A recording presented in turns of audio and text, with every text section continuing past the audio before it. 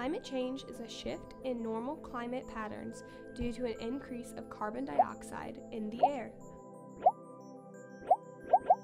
Cars are one of the leading causes of mass amounts of carbon dioxide released into the air.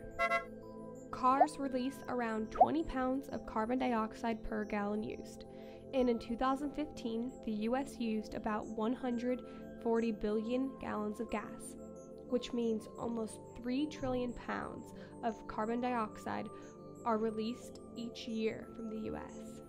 Most Americans wake up each morning to go to their job, which is on average a 45 to 60-minute drive. People are living too far from their jobs.